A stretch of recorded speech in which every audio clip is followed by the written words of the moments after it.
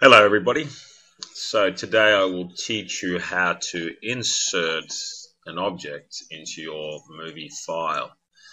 I'm having a little example here. This is a video clip for another channel of mine, and we're very simple. We're going to do this.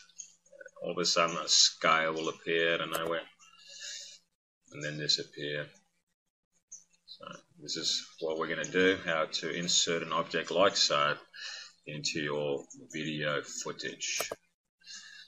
Now this is very simple to do, but you will require another software like Photoshop if you have it, which is good, and then we'll insert a picture. So let's I already have a footage of a country club in my timeline.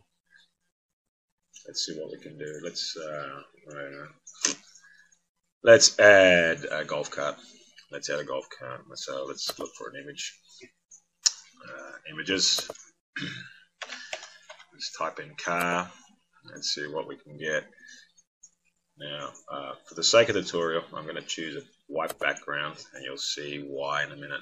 You can choose any picture you want, whatever you want. Let's look for a golf cart. Don't think we're going to get one. Oh, yeah, there we go. Golf cart. So, yeah, that looks good. This is fine. So, copy image, open up my Photoshop, Control N, enter, Control V. Now I'm going to use my magic eraser tool. Now you can use the marquee tool or whatever program you're using, and you'll see why I chose a white background for the argument, for the sake of the tutorial, because it just is really quick. There you go. It doesn't need to be perfect. It's just a tutorial photo.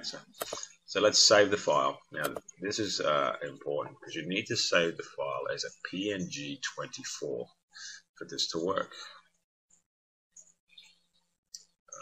Actually, before we do that, I've just realized this file is enormous. So let's just resize this file. Otherwise we're going to have Godzilla and a golf buggy on the golf course. That's not what we want, is it? Scare all those poor people. There we go.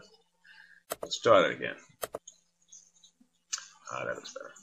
So PNG24, save.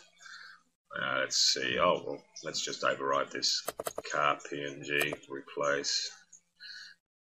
Let's go back to our Corel Studio, import that one. Let's see, desktop. Here we go, car. And there it is. Now all you need to do is drag it to your second timeline, and guess what? There it is. See, no more backgrounds. So that looks pretty good. Let's just resize that a little bit to make it look like it actually belongs. And it's still kind of huge, isn't it? And if we move the footage along, you will then see the golf cart, voila, appear. So there you go. It is that simple. You can do anything you want. Now, just remember, it has to be a PNG24 for it to work. Otherwise, if it's anything else, you will still have a white square around your objects. Okay, I hope you learned something today, and thanks for watching.